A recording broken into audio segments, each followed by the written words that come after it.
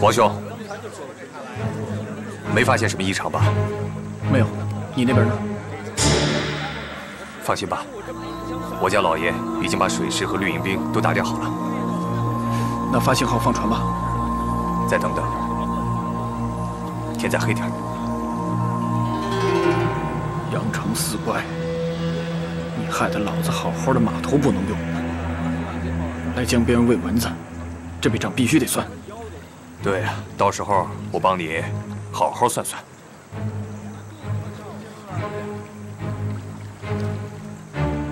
喂，别的王，水怪在哪儿呢？啊？哎，你小声点行不行啊？你不告诉我这水怪长什么样，一会儿我见到他不认识，没打着该怎么办呢？哎，用得着你打吗？你怪什么行？小点声行不行？那我们到底要打什么呀？啊？打什么呀？抓卸货的。卸货的不是在13号码头吗？那些苦力不是卸货的吗？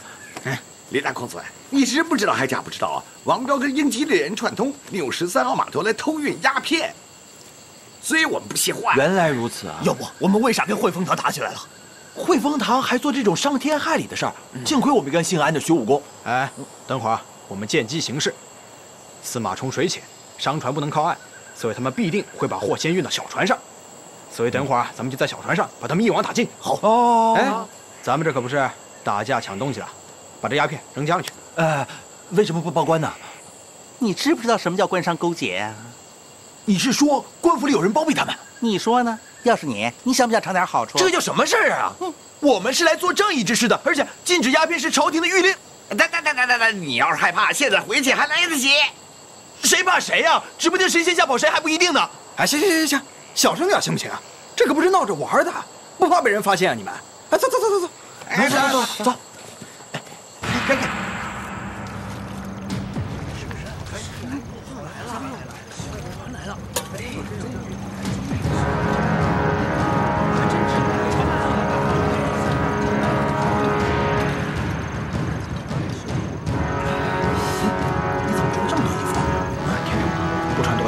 你以为我傻？哥，船划过来了，我们动手吧。别着急，再等等，等船靠岸以后，咱们再动手。老二呢？老二，老二呢？谁呀？我不是告诉过你这有水蛇吗？他看见水蛇死了。算起来了。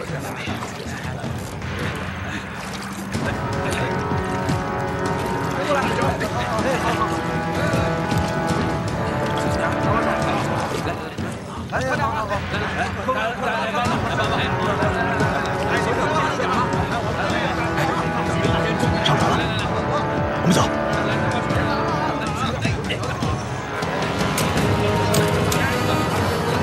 有人来了，快跑啊！给我上！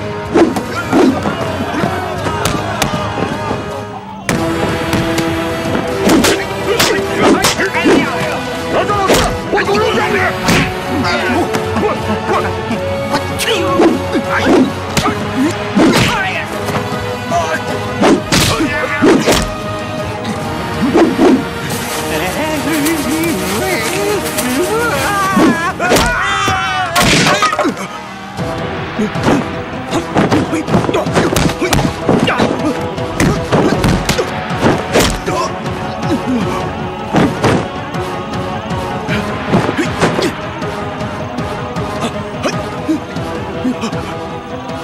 导演，要不要我们动手？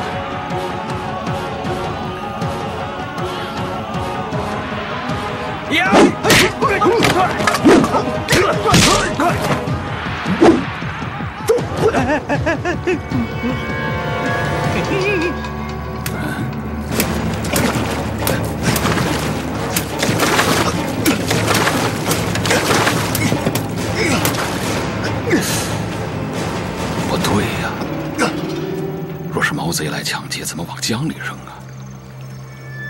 一定是阳城四怪，快去，把他们给我干掉，往死里打！是。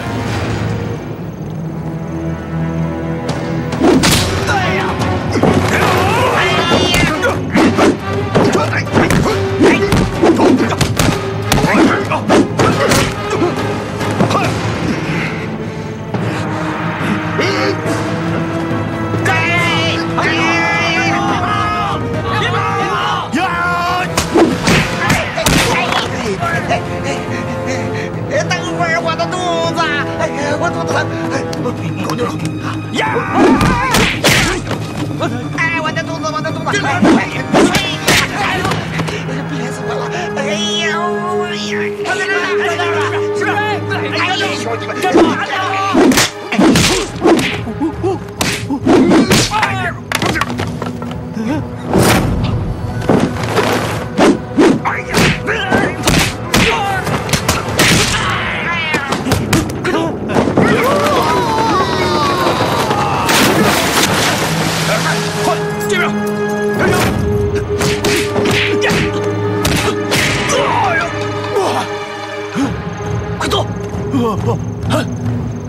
这边上，快！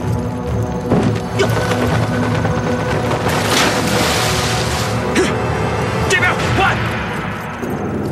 都别动，都别动！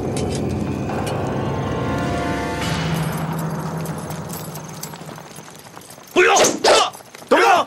别动啊！对呀。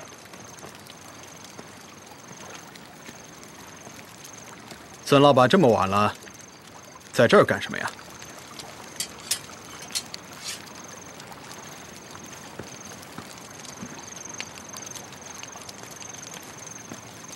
孙老板，我看这事儿跟你脱不了干系，你还是跟我回衙门一趟吧。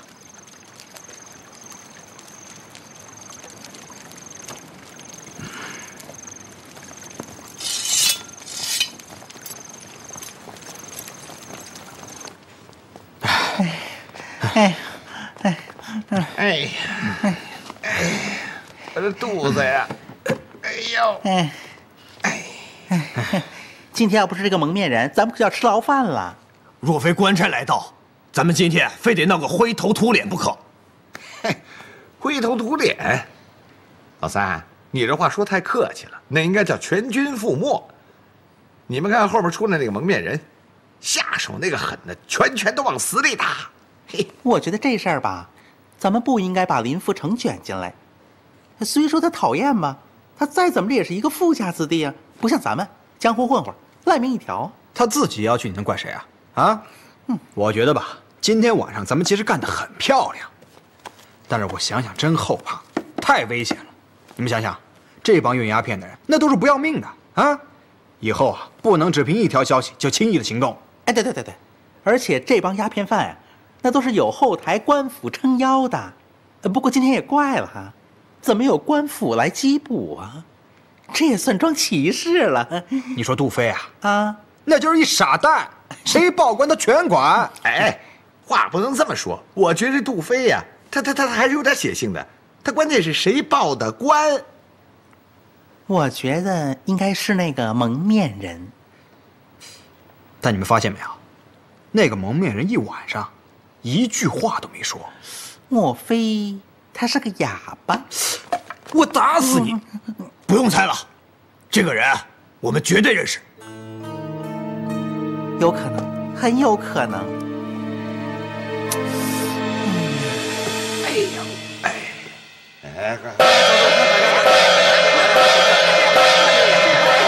怎么了？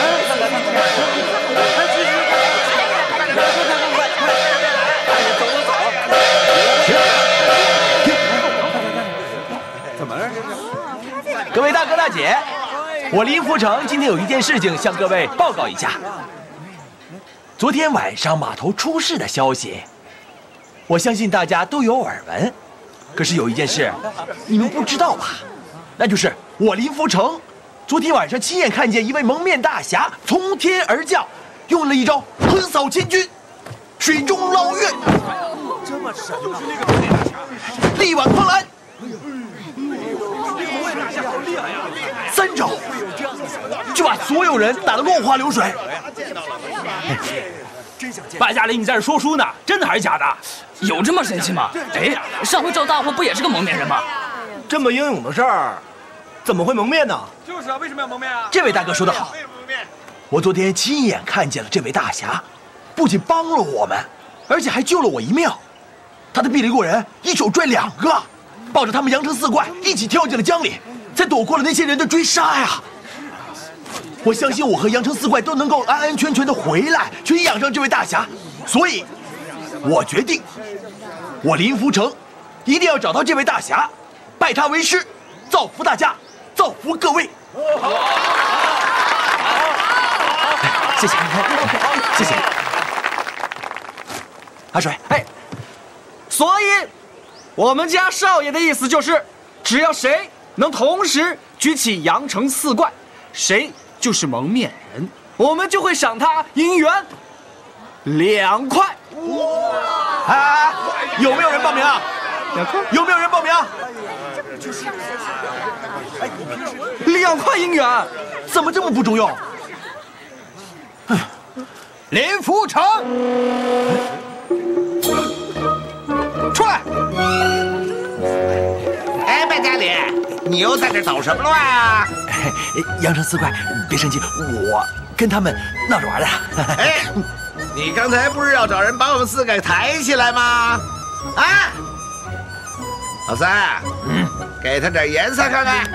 哎，铁匠师傅，各位让一让，让！你要动手就先动。铁匠师傅，你干嘛呢？别动手啊！你别闹啊！你放开我，放开我！我跟你讲，这后面都是水，你别啊！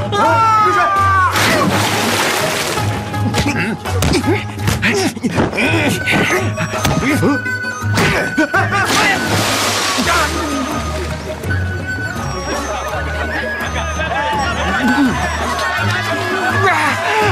铁匠师傅，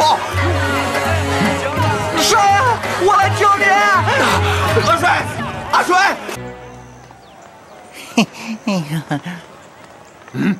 没有人。嗯。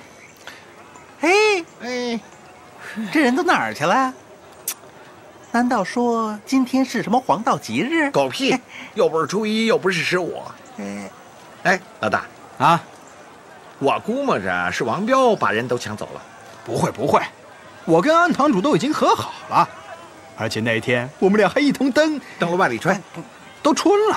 按理说他不该乱来啊，可这人都到哪去了呢？啊，我有办法。啊，什么办法？找。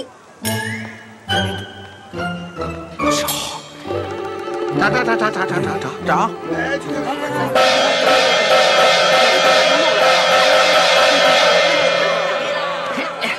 来，大家都过来看过来，快点！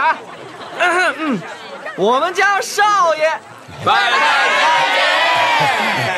这样，这是一块来自东印度国的巨石，号称是全世界最坚硬的石头。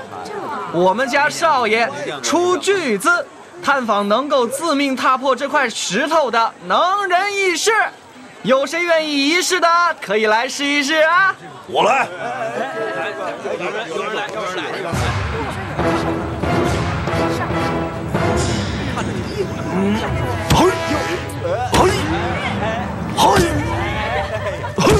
行了，下去吧。还有人吗？我来。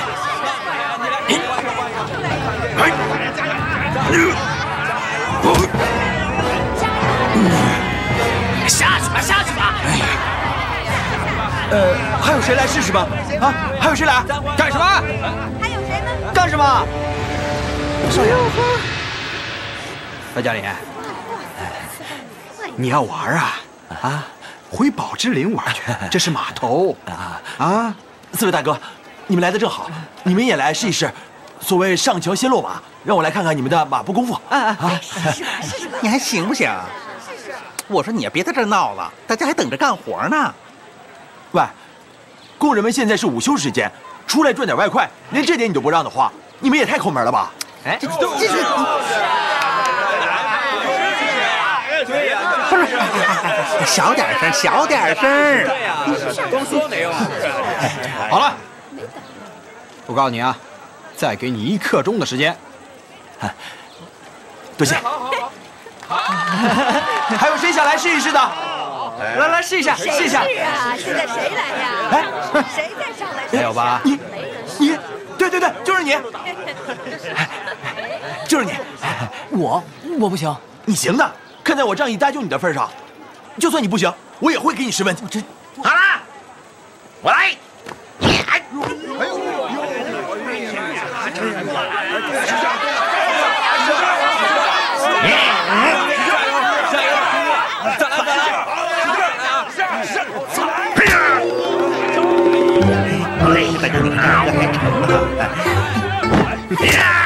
哟，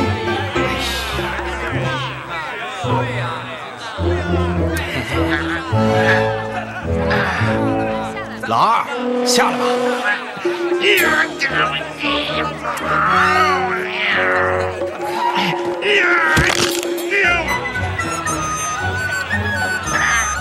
这得什么时候才能找到我的蒙面人师傅啊？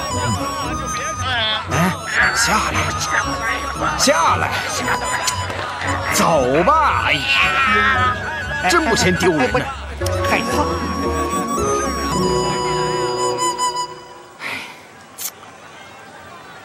哎，有了，有了！过来，听我说，如果阿三真的是蒙面人的话，你也打不过他。但是，如果真是的话，他是绝对不会见死不救的，一定会拔刀相助。所以我们就，苦肉计。关键是谁苦啊？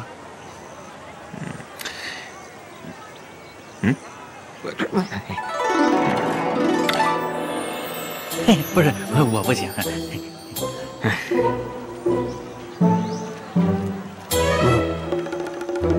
都歇够了吧？赶回去，赶回去！快点，快！你别走。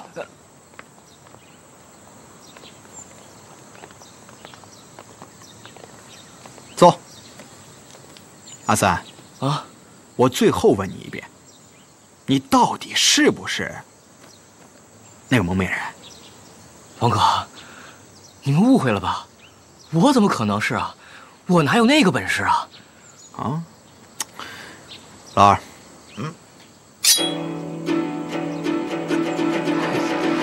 咋？不入虎穴焉得虎子？再说二哥手上有数啊！三哥，没事，二哥有数。王哥，这，喂，你承不承认？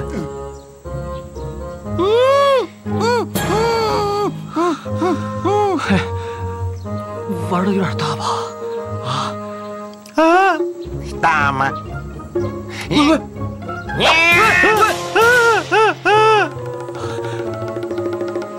王哥，换个地方说。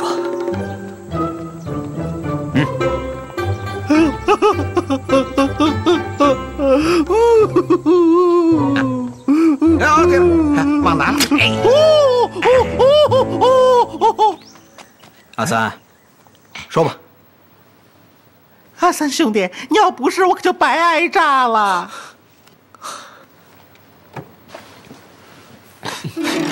哎，你看，我说就是他嘛！从一开始我就怀疑是他。行，你什么都知道，行了。阿三，在司马冲的时候，你为什么要蒙面？行侠仗义那是好事儿啊。对呀，在我们老家那是干了杀人越货、见不得人的时候才蒙面呢，是不是？师傅有教诲。莫非你们是蒙面派？别胡说八道，阿三不是那个意思。师傅曾经说，火字去掉2点才是人，做人不应该强出头，满招损，谦受益。火字去掉2点，不是大吗？哎，你不会说话你会死，你没文化，你真丢人呢！行了，都没文化。阿三，你师傅是谁？哪个误会了？师傅没有俗名，只是深山的一位和尚。这位老和尚竟有如此深厚的功力。阿三，我想会此人。师傅已经圆寂了。节哀顺变。阿三，你这是真人不露相，以前若有得罪，多多包涵。多多包涵。阿三兄弟，打今儿起啊，你可就是自己人了。我们就缺你这样的人才。老四，人家阿三说了，不愿意强出头，你不要为难人家。干什么？你嚷嚷什么呀？你扎我一刀，现在还流血，你知道吧？是我扎的，不是老大让我扎的。什么我让你扎的啊？我告诉你，你这人净怕单事儿啊！你本来就是这样扎的。再说了，怎么扎你怎么了呀？你说就是我扎的。少爷，你喊什么喊呢？我不是让你去买凉茶去了吗？啊，出大事了！出什么事了？穿翻了吗？那个阿三又被欺负了，是不是？不，阳城四怪，阳城四怪，在哪儿？在公事房。那更不行了。不，我是说那个阿三，其实他……我跟你说啊，阿三早晚有一天会被欺负死的。走，我是说阿三就是那个蒙面人。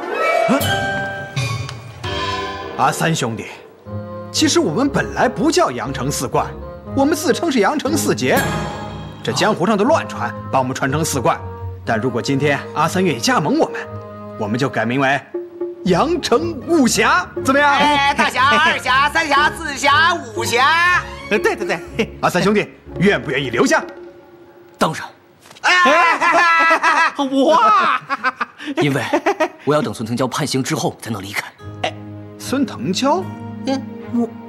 莫非你是奔着孙腾蛟来的？他杀了我爹，杀了我娘，是我的仇人。血海深仇啊！不过这次还要多谢几位大哥，帮阿三穿针引线，否则孙腾蛟不能绳之以法。多谢几位大哥，多谢几位大哥，多谢几位大哥。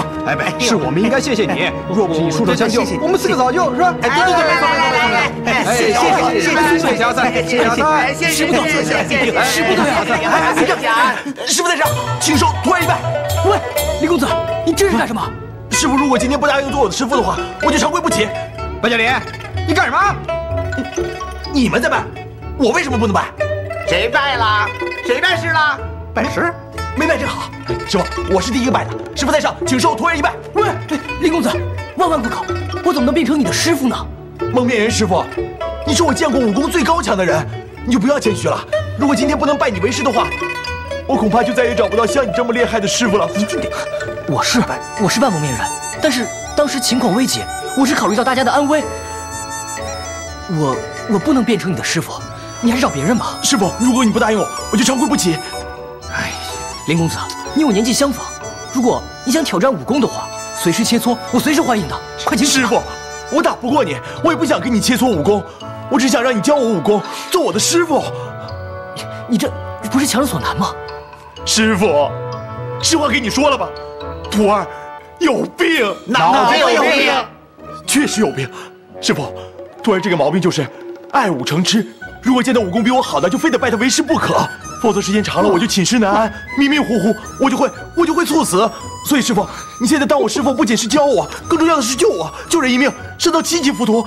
再说了，救人是行善积德，如果你不愿意救我，那就是害了我，害我一命就相当于拆了8座佛塔。李公子，你别再造口孽了，你真想拜我为师吗？师傅，如果你收我的话，我真的很懂规矩的，全天下的规矩我不敢说都懂，但至少也懂个88、99。师傅，如果你以后有什么不懂的规矩的话，徒儿我教你啊。白家林，你还没入师门呢，就想教师傅规矩，真是笑话！笑话，天大笑话！他拜的师还少吗？拜一个师傅一个规矩，懂的规矩当然多了。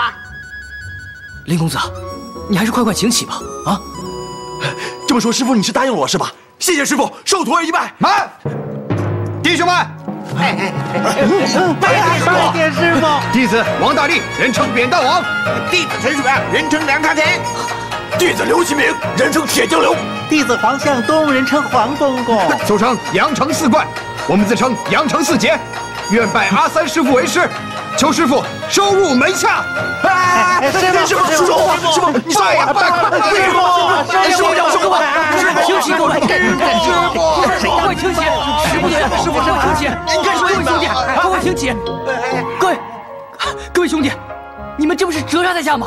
就是啊，你们干什么呀？干什么？我拜你们也跟着拜，干什么呀？抢生意吗？抢你生意怎么了？行，师傅，你这个一只羊也是赶，一群羊也是放，你就把我们都收了吧。收我！好，我答应了，你们快请起啊！快起来吧！谢师傅，谢师傅。坐，你坐。各位兄弟拜我为师，真是盛情难却，我只能厚着脸皮答应了。好。不过有些事情，师傅，我还是有些事我得先说。咱哥几个拜的是同一个师傅，那咱们以后就是同门师兄弟了啊！同门师兄弟之间也得有个规矩，那就是排资论辈儿。刚才你们都看见了是吧？师傅，我是先给你拜的对吧？所以以后你们都管我叫大师兄，我管你们叫2、3、4、5师弟。当然，排资论辈儿也不是这么排的。你要是老大，我们老大怎么办啊？我们呢？我告诉你，排资论辈儿得按年纪算。当然不能按年纪算。如果师傅以后收了30岁、50岁、70岁、80岁的徒弟，3师弟，恐怕你的位置也会不保吧？等会儿，都胡搅蛮缠，你赶紧走，我跟师傅有事。等一下，走吧你。以后有事你跟大师兄我说，我再跟师傅禀报。我跟师傅商量完之后，你们照办就是了。不是败家里，我跟你说啊，你别抠着腚子上房，自个儿抬自个儿。我告诉你，这是我们阳城4杰的地盘，你要是不走的话，我告诉你，你只能竖着进来，横着出去。哎，3师弟，等一下。既然咱们拜的是同一个师傅，那咱们以后就是同门了。你刚才让我横着出去，那就同门相残。师傅，我今天先替你说第1条规矩，那就是同门之间不可以同门相残，否则天打5雷轰。师傅，这算不算是1条规矩？李公子，这个说的非常对。我觉得从今往后，大家兄弟就应该互敬互爱，和睦相处，互相帮助啊！对，我让你老二收。哎，这样吧，师傅，大师兄的问题今天先不谈。师傅，今天也是个好日子啊，不如咱们就登楼万里春，一起喝酒，好吧？哎，带钱了没有？当然带了，我包场了。走，师傅，走。行，好，那我就师傅请，师傅请，师傅请，走。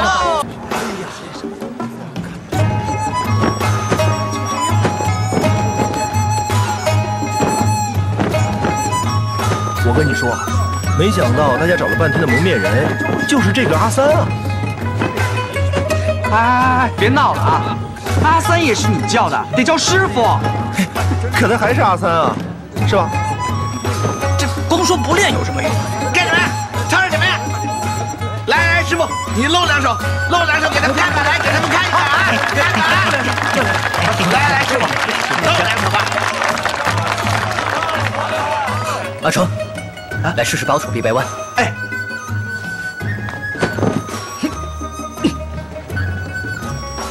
来，一起啊！哎呀！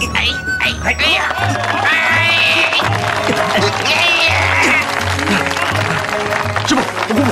哎，徒弟，看不见也别站在凳子上，有本事到前面来看。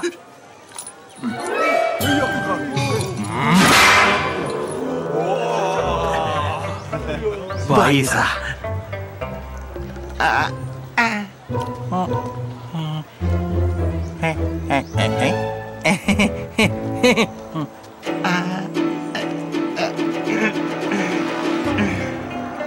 你就是阿三？承认。废话少说，让我来试试你的乔功。这不太好吧？要么你现在认输拜我为师，要么就让我来试试。那在下献丑了。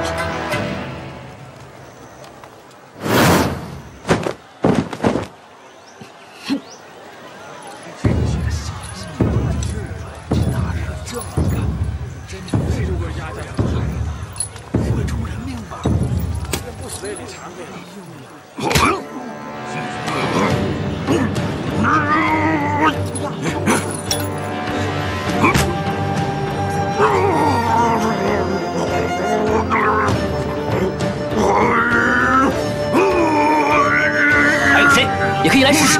过来，过来。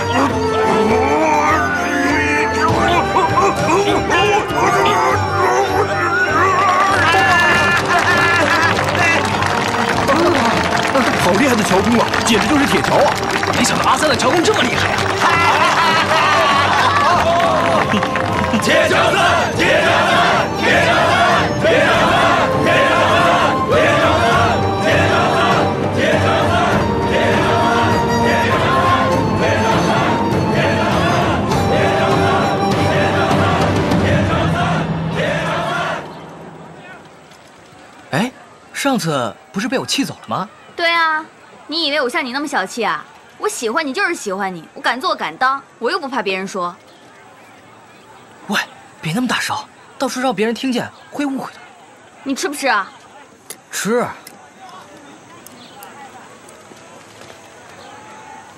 你现在是阳城4怪的师傅啦？不止那4位大哥，还有林公子。啊，败家林？你可别乱说，人家可是大师兄呢。不是吧？我本来也不想，可是他硬磕头拜我为师，我也没办法。那你以后就不用当苦力啦？不当苦力，我怎么赚钱啊？你这么多学生，一个收一点学费，不就能赚很多了吗？哪有赚学生钱的呀？那你不是也教他们功夫吗？就算他们不叫我师傅，我也一样会教他们功夫的，大家开心嘛。哎，今天的饭很好吃啊，让我想起了灵儿做的饭。是吗？反正饭也不是我做的，我看你也不用吃了。安姑娘，不好意思啊，自从灵儿嫁入了拉府，我这心里……我知道，有些事情无所谓的，有些习惯是很难改掉的，就像我也没办法不来找你一样。不，我觉得安姑娘……别说了，不，有些事情别说了。从现在开始，你一句话都不准说。好。反正我有我的自由，我想来就来，想走就走，明白？你可以退下了。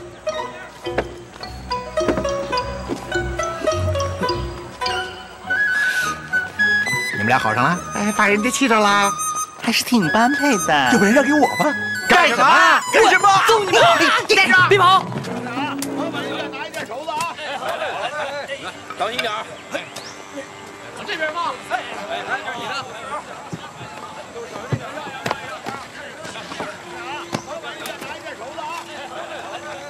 当心点儿！这边放！哎，来，这是你的。都小心点啊！哎，师傅，你武功高强，确实是当我师傅的不二人选。哎呀，谢谢。可是，你让我跟这帮苦力们一起学，我有点不太习惯呢，师傅。不太习惯，那就别学了。哎，师傅，你也太不近人情了吧？你也知道我是花了多大劲才拜你为师的，我怎么能轻言放弃呢？好，那就明天早点来。哎，师傅，我是宝芝林的少东，你让我跟苦力们一起学，这不是让人笑话吗？就是啊。哦，那我也是苦力，你跟苦力拜师，不是更让人笑话？师傅，你误会我的意思了，我真的不是那个意思。我的意思是说吧，你让我跟苦力们一起学，对我来说吧太慢了。哎，你让我说完呢。那你的意思是说，你的基本功很好喽？哎，那怎么能说是好呢？那得非常好，是吗？啊！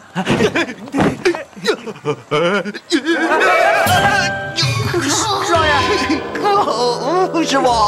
师傅，李公子，先学好基本功吧。师傅，哎呦，少爷，我好像真的很弱。哎呀！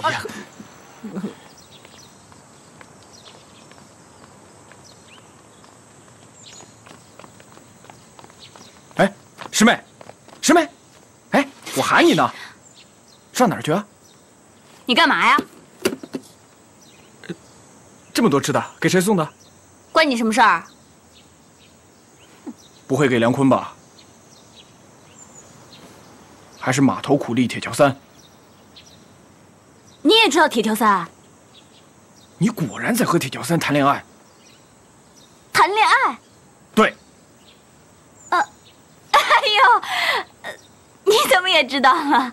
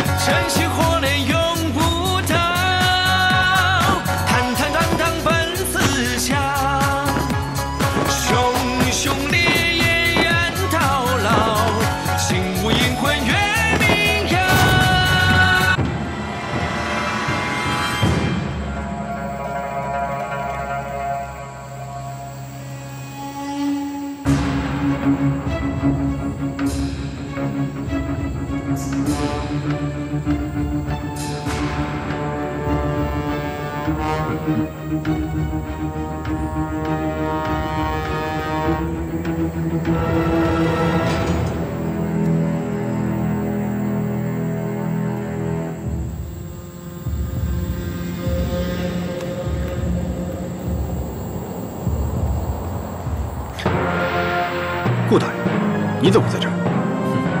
我还想问你呢，杜捕头不去查案，一早来到这个破亭子，等谁呀？不关你的事。哼，杜捕头想干什么，怎么会不关我的事呢？要干嘛？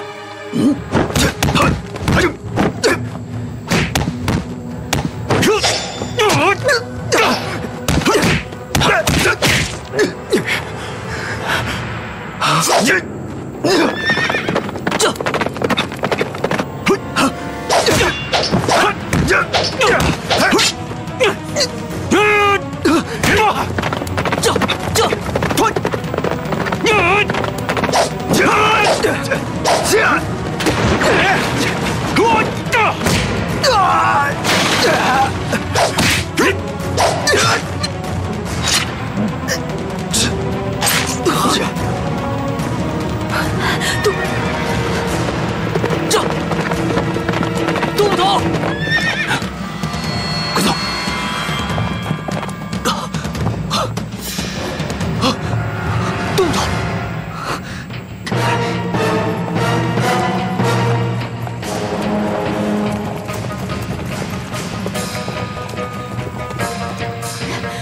杜捕头，杜捕头，杜捕头，杜捕头！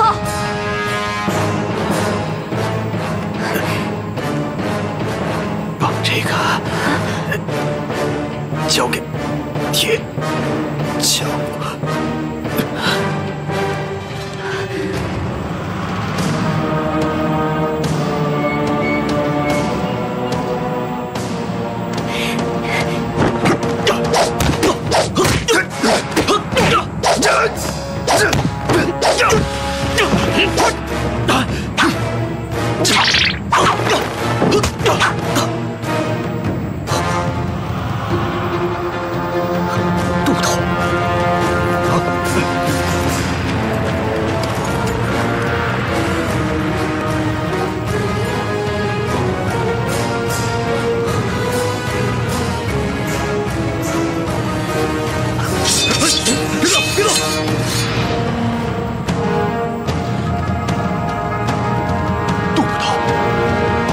刁民竟敢谋杀官差！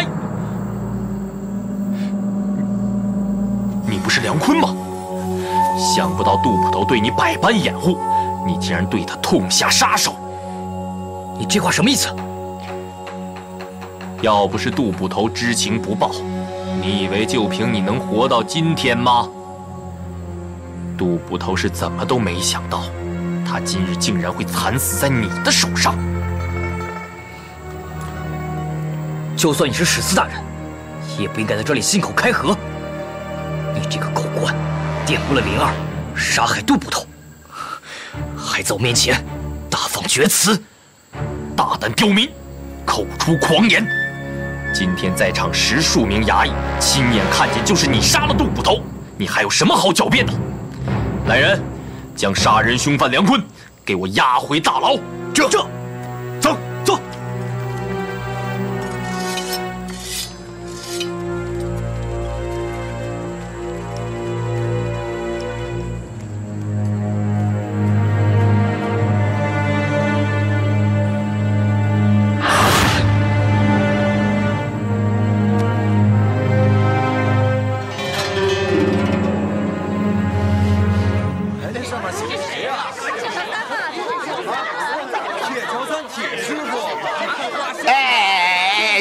经过啊！经过，让我们过一下。经过，哎，让一下，经过。哎，大师兄啊，你赶紧把这个念一下吧。铁桥三，原名梁坤，广东佛山人，日前在城南驿站杀害捕头杜飞，罪不可赦，由官府当场缉拿，暂押于本次大牢，静待日后审判。这什么情况？这胡说八道吗？这是！哎，让一下！哎，铁师傅怎么会是杀人犯啊？一边待着行，你什么事儿？哎呦，没有的事儿，这不是？真是！哎，这不是说了吗？铁桥三就是通缉犯梁坤啊！我师傅不是杀人犯，我要跟你说几遍了，我要去衙门讨个说法。讨什么说法呀？这要贸然进去，等着送死啊！大师兄，这么多人，先冷静。就是你想进去陪师傅啊？不是。我平时见师傅比武的时候，也没有见过他下过狠手，这一定是个误会。我师傅不可能是杀人犯，我先去里面讨个说法。你知道是误会，你还去？这明摆着是个局，进去也没办法。可是师傅他……别说了，走啊！这么多人，走。哎，没事了啊！哎，让我们走了。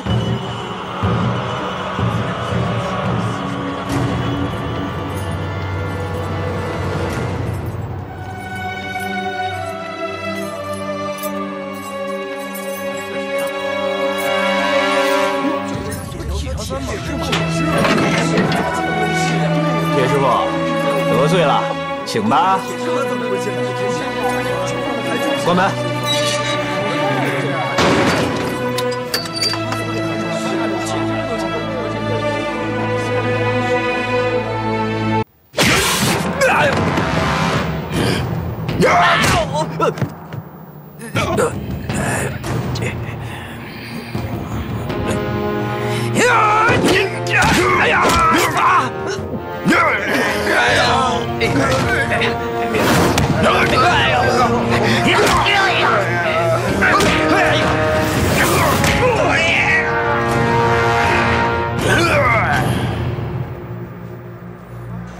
哎，就是那儿。哎，走，走。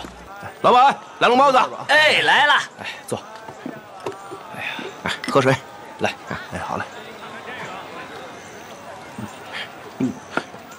昨天晚上你们去看了没有？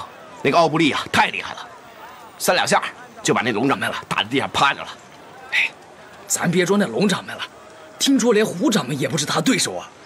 哎，你们说，在这广州城里，难道真没有一个人能够把这奥布利制服，把他给打趴下？这要是再没有一个人给他点颜色瞧瞧，咱们中国人呐，真没脸活在这世上啊！是啊，是啊，这老板包子快点。是啊。哎，来了来了。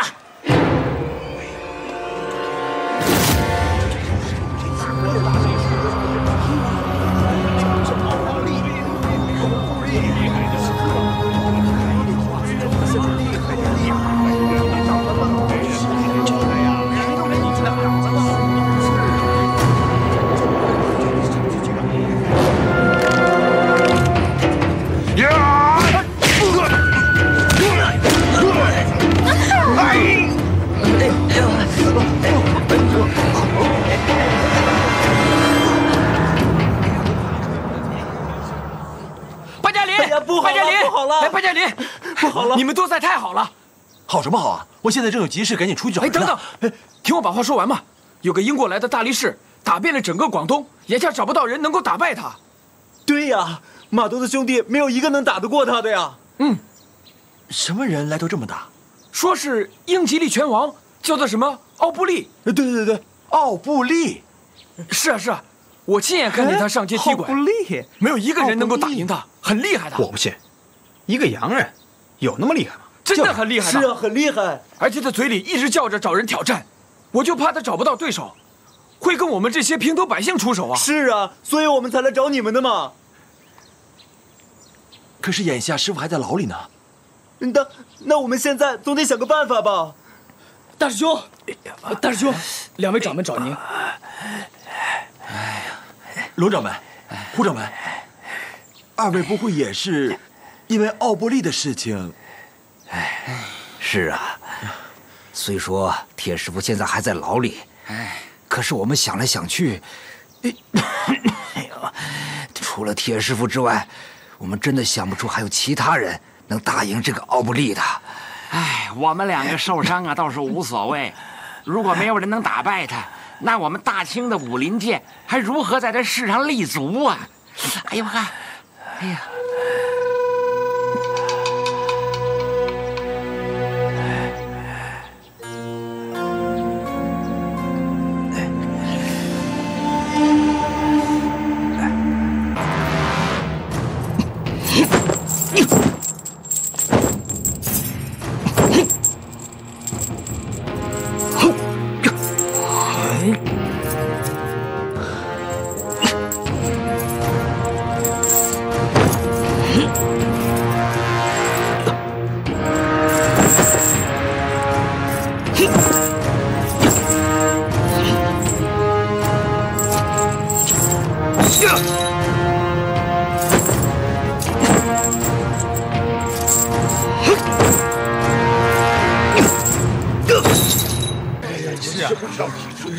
师傅，让一下啊，让一下！刘队长，奥布利已经进去了，现在什么情况？哎，奥布利真的要跟师傅打呀？对。铁师傅能力大，是啊。奎强，你也来了？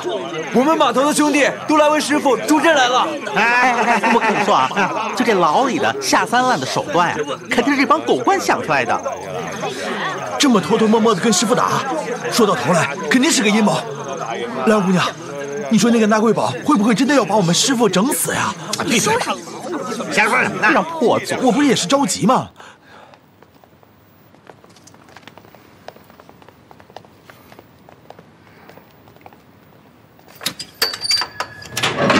铁六三，铁六三，时间到了。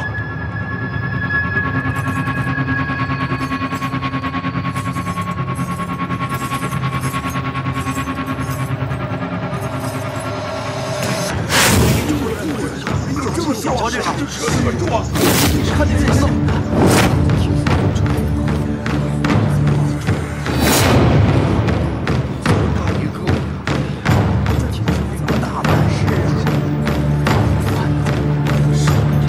铁师傅，我们支持你！铁师傅，加油！我们支持你！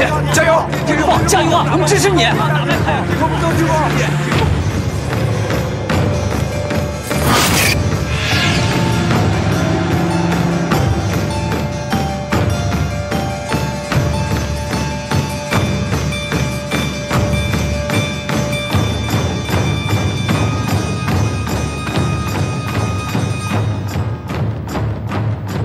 你是谁？找我干什么？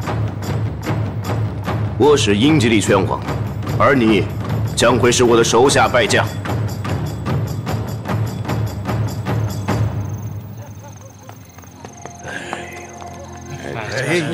大家安静！大家安静！里面要开打了！里面要开打了！开打了！哎呀，师傅能打得过奥布利吗？哎呦，也不知道他现在什么状态。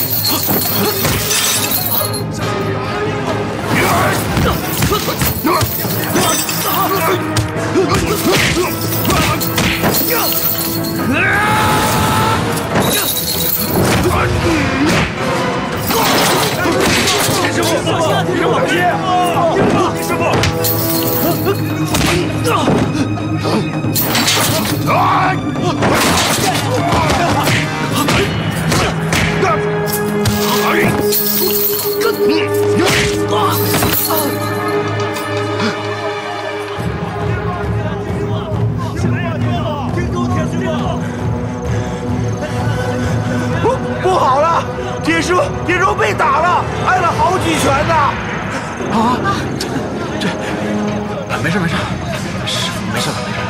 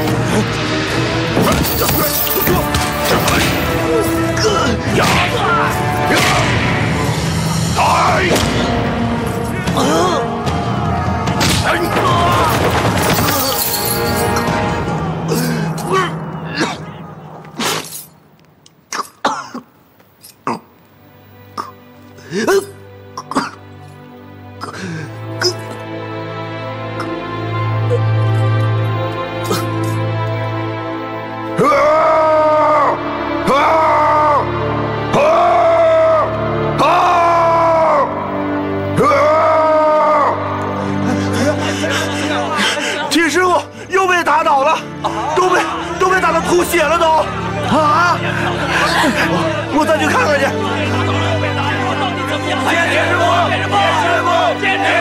师傅！傅，别师傅。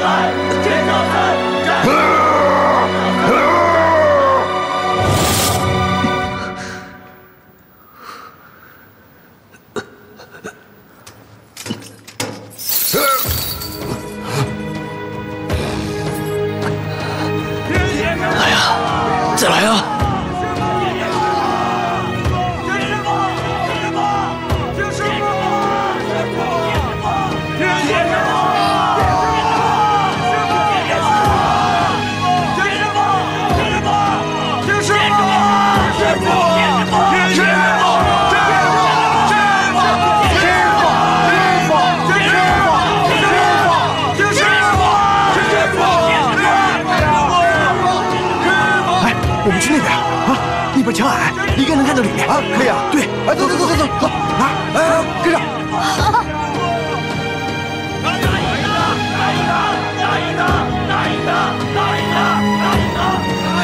哎，这有个窗口，一定能看到里面的情况。来，来，来，哎。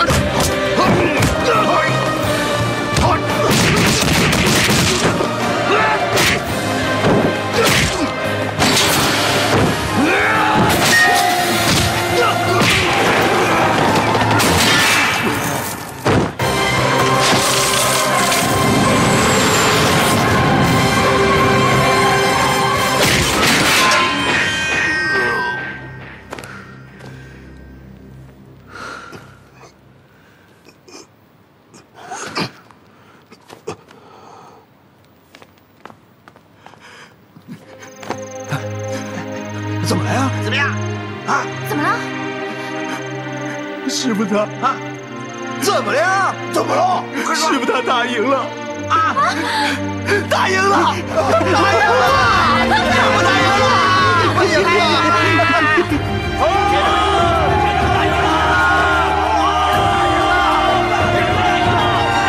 铁师傅打赢了！打赢了！铁师傅打赢了！铁师傅打赢了！铁师傅打赢了！铁师傅打赢了！铁师傅打赢了！师傅打赢了！打赢了！耶！师傅赢了！我就知道师傅一定赢！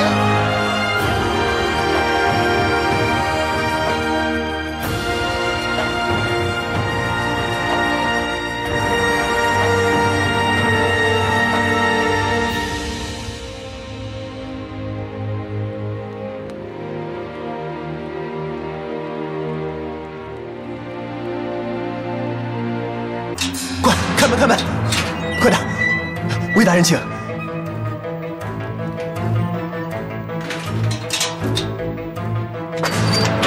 魏大人，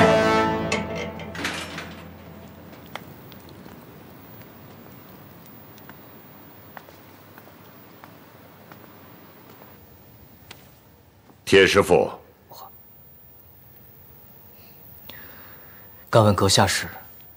总督府魏云飞。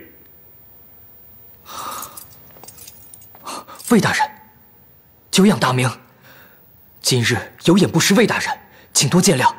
啊，铁师傅不必多礼，坐。坐。魏大人，请坐。来。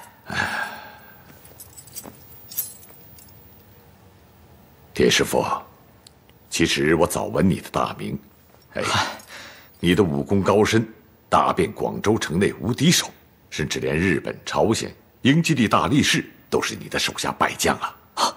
魏大人过奖了，在下只是宝芝林一个教书的先生，平日里锻炼一下身体而已。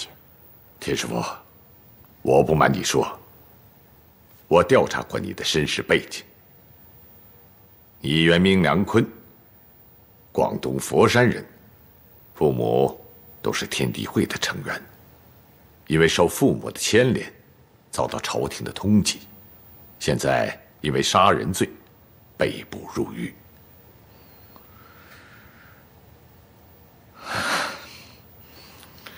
铁师傅，那个杜飞杜捕头，真的是你杀的吗？杜捕头真的不是我杀的，还希望魏大人明鉴。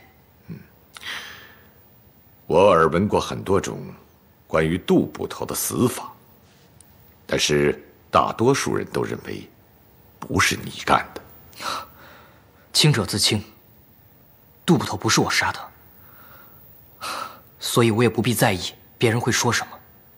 铁师傅，不必感情用事，你总不能一直就这么待在牢里吧？我想，杜捕头乃至小顺子之死，还都指望你能够亲自出面为他们查明真相呢。魏大人，你相信我是清白的？慢，我可没有说过你是清白的。那您这……我需要线索，我更需要你亲自向我证明你是清白的。铁师傅，你能否把这件事情再给我讲述一遍呢？好。那日杜捕头约我在南城驿站相见，后来到了南城，发现杜捕头已经身亡，两名凶手见到我转身就逃走。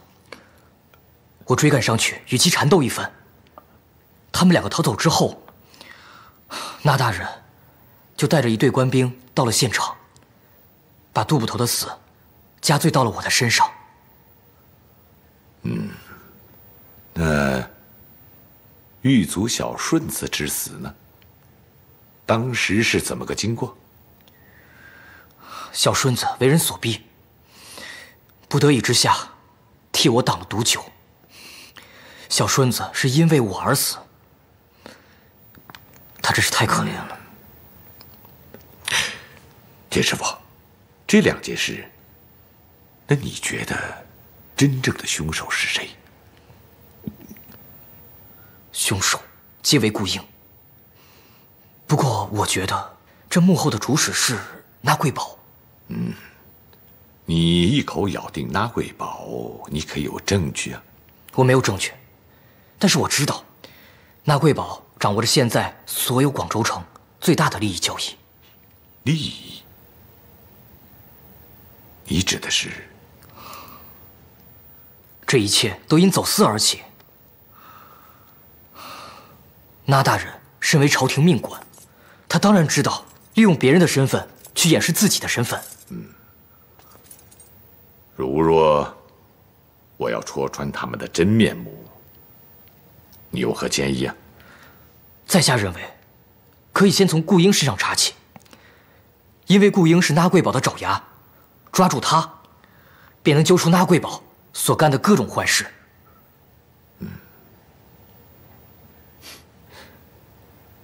明白了，谢谢铁师傅的提醒。对了，魏大人，还有件事情可供您参考。铁师傅，请讲。我曾见过小顺子中的毒，就跟死去的汇丰堂堂主安豹所中的毒一模一样。你说的是，外面有很多谣传的被你打死的安堂主。但是安堂主不是被我杀死的，他是毒发身亡在擂台上，只是这件事情没有真相大白。小顺子在死之前告诉过我，是被孤影所逼，所以根据这条线索查下去的话，我觉得可以查出谁是真正的幕后凶手，顺便可以还我清白，也可以让安堂主安息。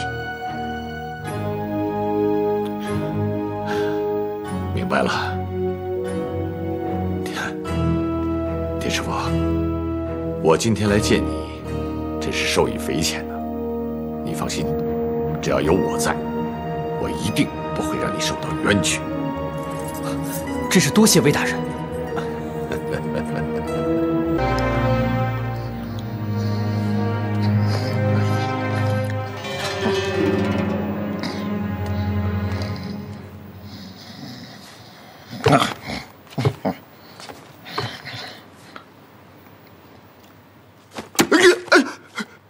干嘛呢？你什么人？竟敢肃然大牢！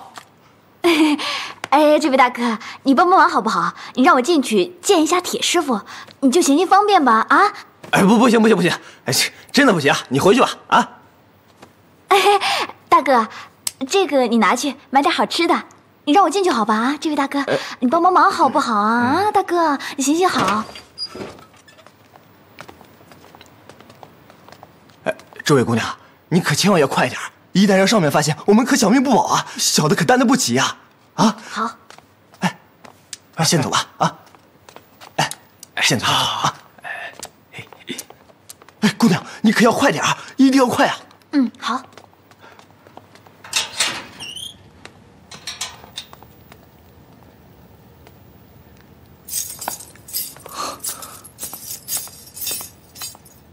你怎么来了？我是来问毒药的事情。魏大人都跟你们说了。你确定小顺子身上的毒和我爹身上的毒是一样的吗？啊，应该是。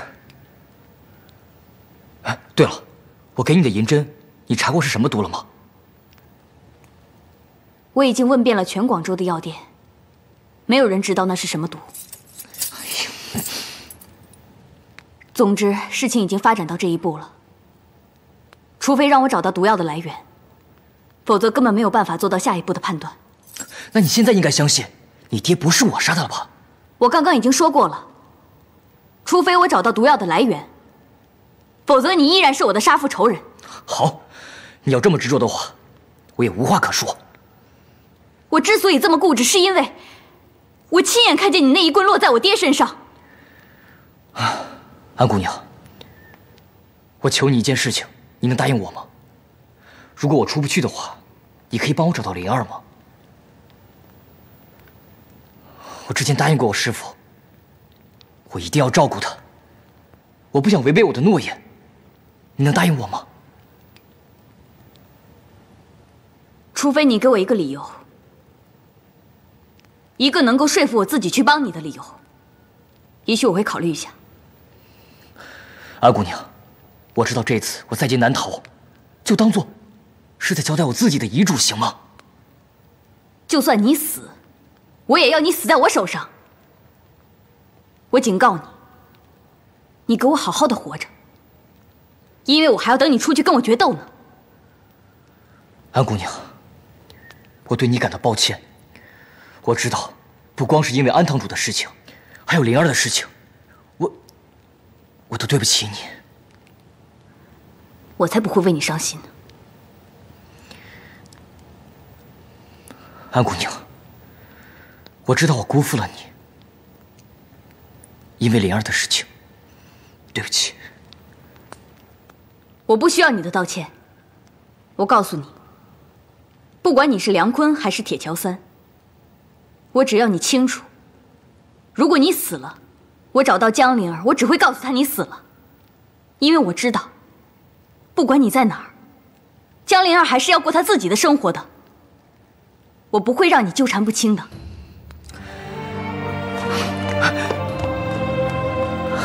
安姑娘，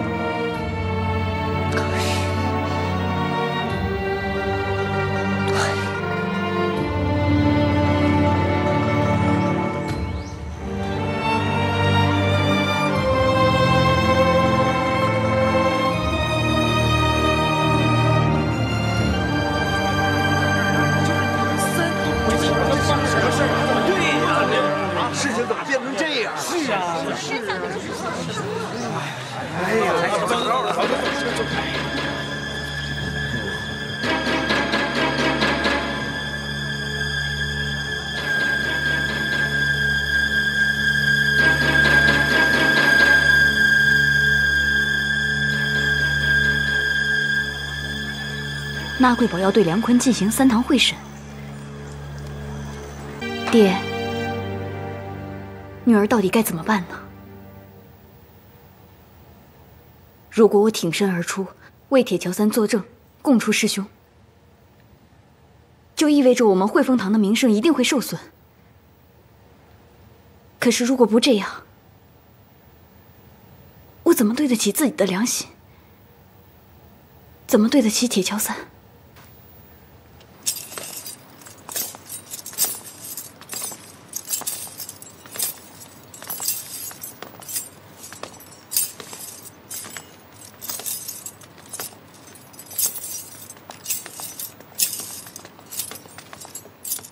启禀大人，罪犯带到。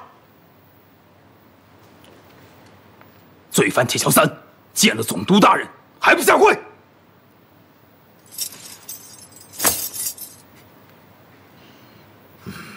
杀人凶犯，姓名、籍贯。小人原名梁坤，广东南海县人。杀人凶犯梁坤，你是否承认自己就是杀害杜捕头的真正凶手？小民没有杀杜捕头，所有的指控都是诬陷，捏造事实。大胆梁坤，犯罪事实清楚，难道非要等到大刑之后，你才肯招认？魏大人明鉴，杀害杜捕头的是顾英，是王彪。梁坤，即便你巧舌如簧，也难掩你犯罪的事实。顾英，上前说话。报告总督大人，当日小的确实跟王彪在一起，但不是在城南驿站，而是在妓院。哦，是吗？是。两位大人，照我说，肯定是梁坤心存杀机，所以才约杜捕头在城南见面。那大人，没有任何确凿的证据，就断定铁桥3是杀人犯，未免太过仓促了。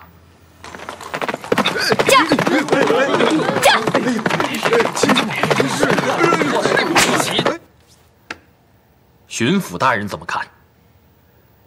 本官以为魏大人说的对。在没有确凿证据的情况下，本案是难以下结论的。可是本官却认为，梁坤的动机已经很明显了。杜飞得知梁坤常存复仇之心，而且近日又见梁坤以铁桥3名义，肆无忌惮地在我广州城内横行霸道，完全无视我提刑按察使司的颜面与权威，所以这才约梁坤在城南驿站会面。想不到却遭到梁坤如此毒手。可怜杜飞是我按察使司第1捕头，一向忠诚职守，最后却落得如此下场。梁坤，如此证据确凿，你还敢不认？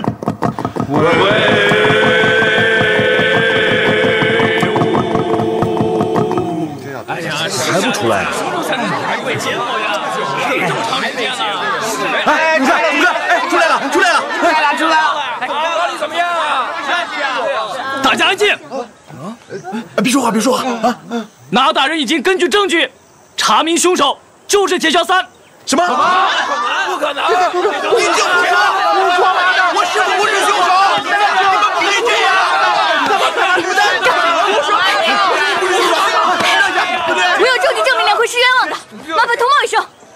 姑娘，你来得太晚了，那大人正在里面判刑呢，闲杂人等一概不得入内，听候处置。给我让！别急了，好嘞，王队，快！是吧？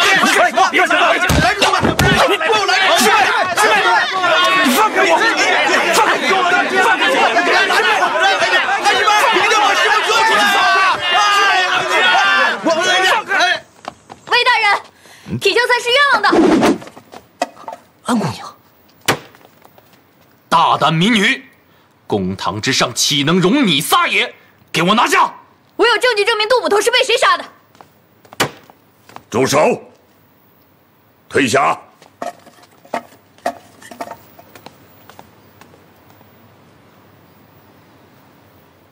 证人，上前说话。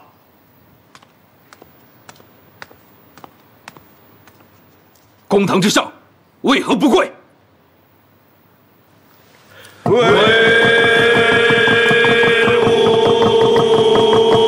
快跪下！这里是公堂。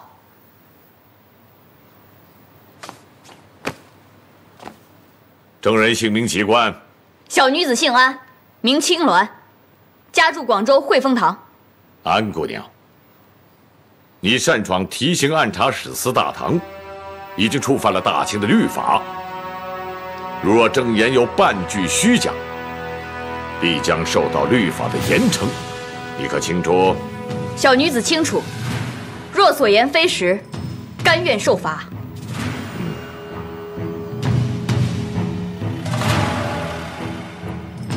安姑娘，你刚才说你有是谁杀死杜捕头的证据，你是如何得知的？当天是我爹77的忌日，正好看见我师兄王彪急着出门，我想弄清楚，到底他有什么事情比我爹的忌日还重要。于是我就尾随着师兄，来到了城南驿站。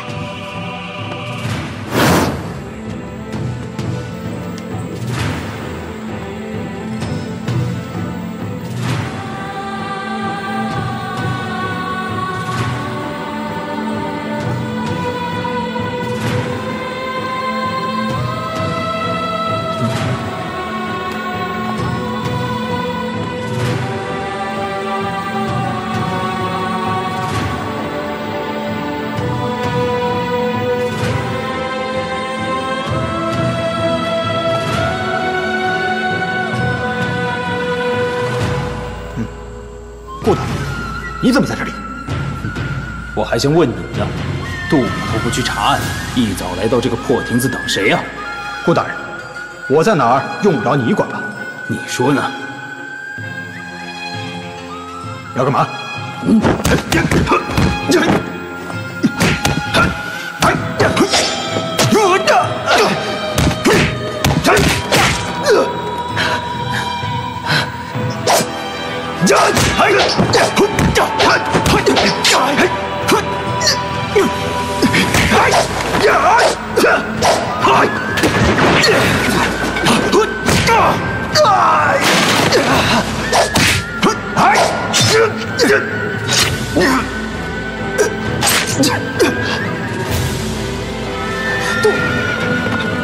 就在这时，梁坤骑马赶到。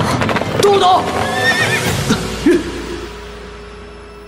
顾英，证人所说的可是实情？回大人，当然不是。我刚刚说过了，当日我去妓院了。你骗人！魏大人，我相信顾英和王彪都是受那大人指使，才敢杀人灭口。大胆！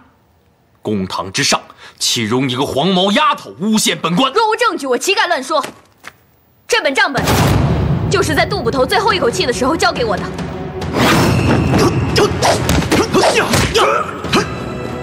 杜捕头，杜捕头，杜捕头！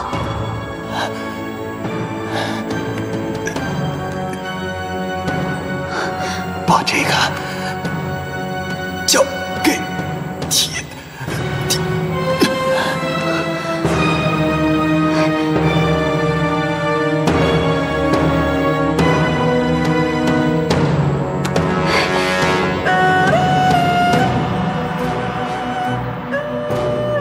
当时你在现场，我怎么不知道？你正在跟他们交手。你胡说！我没有胡说，看看就知道了。现在大家可以当场把里面的内容看一看。安姑娘，请把账本送过来。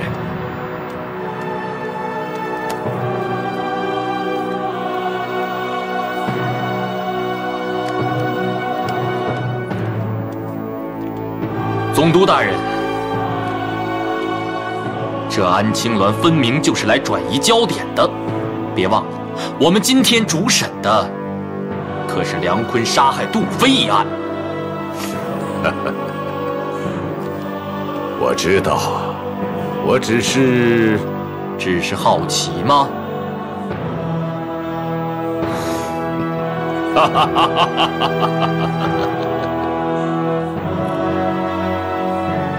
铁桥三，你可知道这账本的来历呀？我不知道，但是我知道，杜捕头最近一直在查那大人和行商的罪证，他还告诉小的，要把这些罪证交给我，好交给总督大人，作为查办那大人的罪证。我以为这次他约我见面时，就是要把这些罪证都交给小民。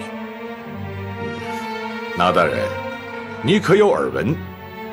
杜捕头正在调查女行商勾结一事啊！从来不知。本官为官，一向清正廉洁，从来没有做过贪赃枉法之事。依本官所见，很有可能是杜飞企图和梁坤勾结，陷害本官。是不是也有可能，你想阻止杜捕头揭发此事，所以你对他痛下了杀手？总督大人，你现在是在怀疑本官喽？我只是就事论事，把所有的可能性都提出来。不过，由于新物证的出现，确实使得这个事情又有了新的疑点。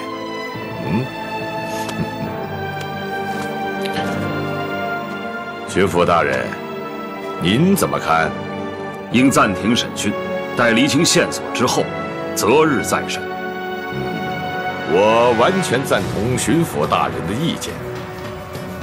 不过，巡抚大人，今天的主审官是那大人，咱们还得听听那大人是怎么说的。那大人，你觉得这个案子还能继续审下去？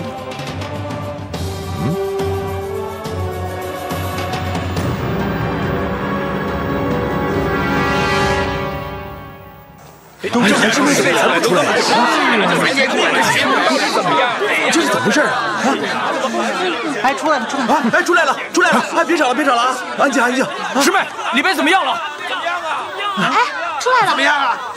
安姑娘，师妹，里面怎么样？怎么样啊？他就是王彪。啊？什么意思啊？抓起来！哎，放开我！抓起来！不是，老任，放开我！我们怀疑你跟杜捕头的死有关，跟我们走。出卖我！对，抓起来！我是你师兄，你出卖我！哎呀，带走！师妹，师妹，你为什么出卖我？师妹，师妹，太好了，早应该这样。好，师妹，为什么出卖我？抓得好！哎，别吵了啊！哎，师妹，怎么样？我刚刚已经交出了新的证据，铁桥三已经被还押了。只要证明王彪和顾英是凶手，师傅就可以释放了。好！现在有了新的证据，可以证明我师傅铁桥三，他不是杀人凶手。好！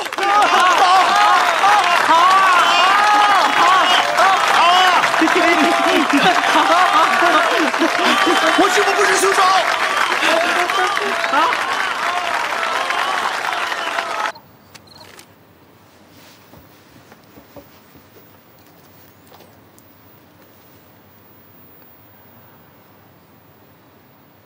看什么看啊？信不信我把你眼珠子挖出来？你如何能对得起安堂主对你的栽培啊？我师父对我如何，不需要你过问。就在那边，进去吧。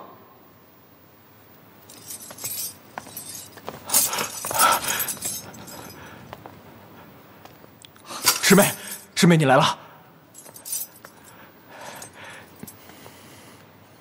我爹是你杀的，对不对？师妹，你这些都是听谁说的？梁坤，你跟我师妹胡说什么了？我跟你一起被关在这里，我何时有机会？是孙腾蛟说的。难道我弟真的是你杀的？师妹，你别听孙老板胡说，我们要害师傅，是他，你亲眼看见的。孙老板说，他把毒药交给你，然后你趁着我爹和铁桥三对阵休息的时候，给他下了毒药，然后再陷害给铁桥三。师妹，这是误会，我不是有意的，他真的是你。王彪，你怎么可以做出这么大逆不道的事情？你给我闭嘴！说到底还不是因为你。要不是你手下的阳城四怪到我们的码头抢地盘，我师父也不会萌生退意。我师父可以不干，我们手下的人呢？难道我爹一直亏待你了吗？说到底，你还是为了自己一己之私。对，我是自私，但我错了吗？我要不是和孙老板他们继续合作，汇丰堂能走到今天吗？要不是我尽力维护，汇丰堂早散了。你不会真以为情义能当饭吃，正义能当水喝吧？放屁！我告诉你，只有白花花的银子才最实际，你知不知道？就为了几个臭钱，你就忘了我爹对你有多好了吗？我没忘。师父对我恩重如山，可我也是被逼的。王彪，今天我就要把实情完完整整的告诉魏大人，我要让你罪上加罪，不得好死。师妹，师妹，师妹，师妹！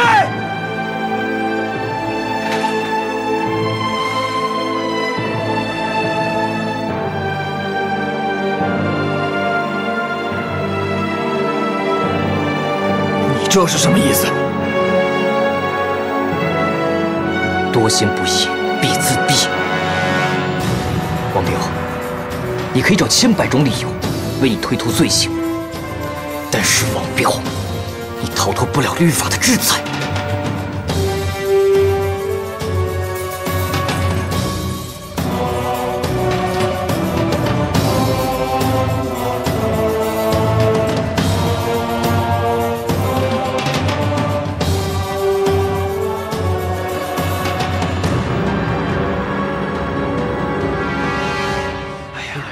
我听说铁师今天就要被放出来了，这是吗？出来呀！这么多天了，最敬重的人终于被放出来了。我就说铁师傅是冤枉的。对呀，铁师傅，我从来都不相信铁师傅会杀人。是，终于被放出来了。铁师傅才是我最敬重的人呐。身体不好的人是啊。哎，大师兄啊，我有点紧张。我也是。真是急死我了！来了，人来了，哎，来了！哎，不是说我师父没事了吗？我师父人呢？住嘴！广东总督魏大人遇事，按察司捕头杜飞被杀一案，因证据不足，先行开示。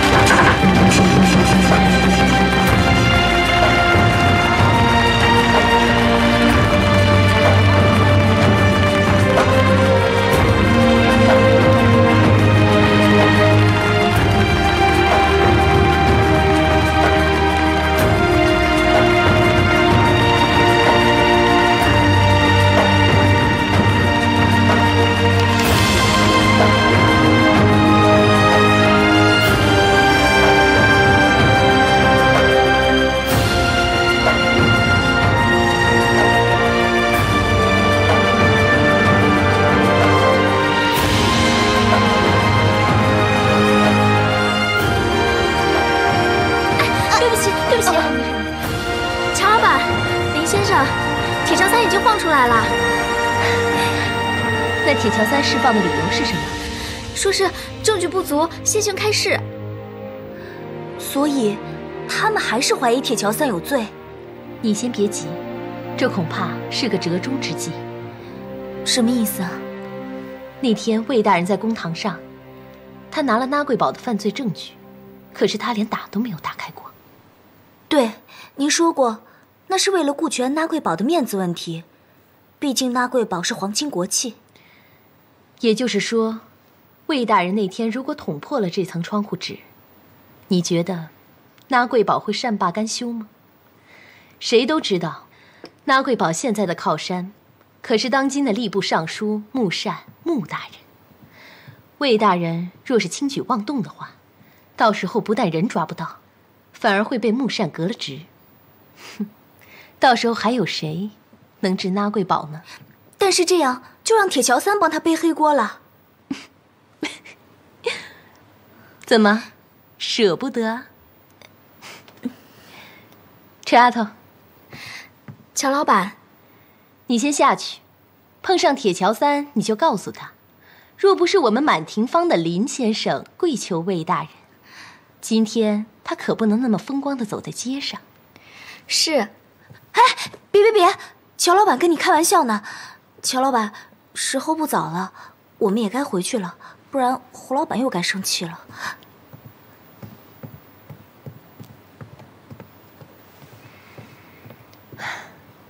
傻孩子，不知道要傻到什么时候。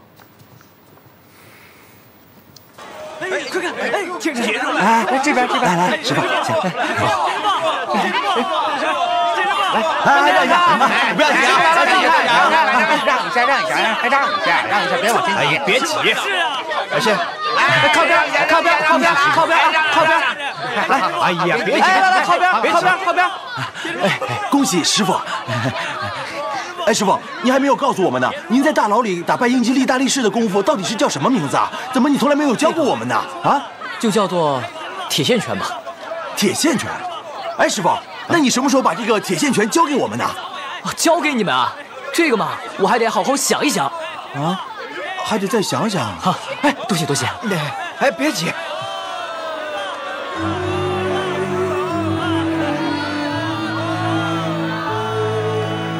你确定不去相认吗？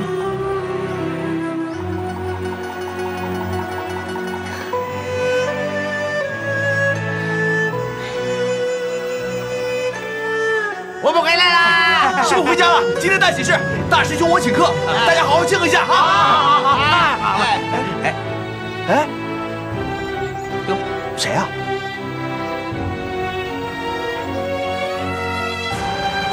魏大人。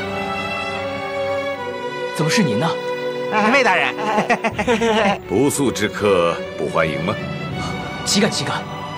若不是魏大人，铁桥三今天也没有办法回到宝芝莲。大人请坐。谢谢。请问魏大人，总督大人是不是收了纳贵宝的银子？此话从何说起？纳贵宝徇私枉法，身陷好几宗命案。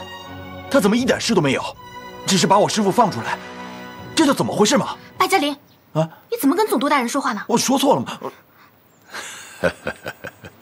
魏大人，难道杜捕头找出来的账本还不能治纳贵宝的罪吗？诸位都是民间好汉，却不知道官场繁琐复杂的人情世故。纳贵宝身为朝廷的三品大员，仅凭杜飞杜捕头的账本是扳不倒他的。若是动他的时机不成熟，就会引起另一方政治势力的强烈反弹。我现在必须要找到的是纳贵宝直接参与走私鸦片的证据。所以大人不是糊涂，而是装糊涂，官官相护，没有机会出手。刚才我已经说过了，纳贵宝身为朝廷的三品大员，要想追究他，必须先给皇上上奏折。如果证据不充分，皇上准奏不准奏且不说，这一来一回至少也得3个月。这期间，纳贵宝若想整治铁师傅，随便找个理由，即便是没有理由，要想不让铁师傅走出死囚牢，作为按察使也不会没有办法的。也就是说，就像高手过招，彼此都抓到了对方的要害，笔不动，词也不动。最好的方法，就是各自退一步。好聪明的小兰姑娘，所以铁师傅能够这么快的走出死囚牢，应该就是拿贵宝给我魏某人的一个面子。真的是要多谢魏大人相助啊！我不要你谢我，我要你帮助我。我想请你担任我总督府的总护卫。哇！明为保护我，暗则是帮我调查拿贵宝的罪行。这，我可能不能答应魏大人。师傅为什么不去啊？你暂且不说当上这个总护卫有多么威风，至少那个拿贵宝，从此以后再也不会对我们肆无忌惮的。嘘，哎，就是嘛，真是。帮助魏大人调查拿贵宝的事情，我当然会做。只是，我不想当官。铁师傅，你若是有公职傍身，在广州行事，会方便许多。魏大人，您就饶了我吧。这官场的水太深了，而且，您又是了解我的情况。若不是因为我父母蒙冤，我也不会沦落到如此地步。可能我还在佛山烧我的陶瓷，过我的太平日子。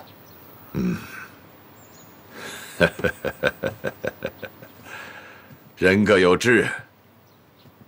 既然铁师傅坚持，那我也就不再勉强了。不过，拿贵宝的事，还是一定要办的。铁桥三一定尽心竭力，为大人办好此事。另外还有件事情，魏大人，但说无妨。本来这件事情用不着我来向你开口，但我实在是忍不住。原本我根本不知道你铁桥三是何许人也，更不知道你被拿贵宝所陷害。直到有位姑娘当街拦路来找我，这我才知道是拿贵宝在陷害你。姑娘？哪位姑娘？一位在满庭坊弹琴的姑娘。你是说那个琴师？那是小姐。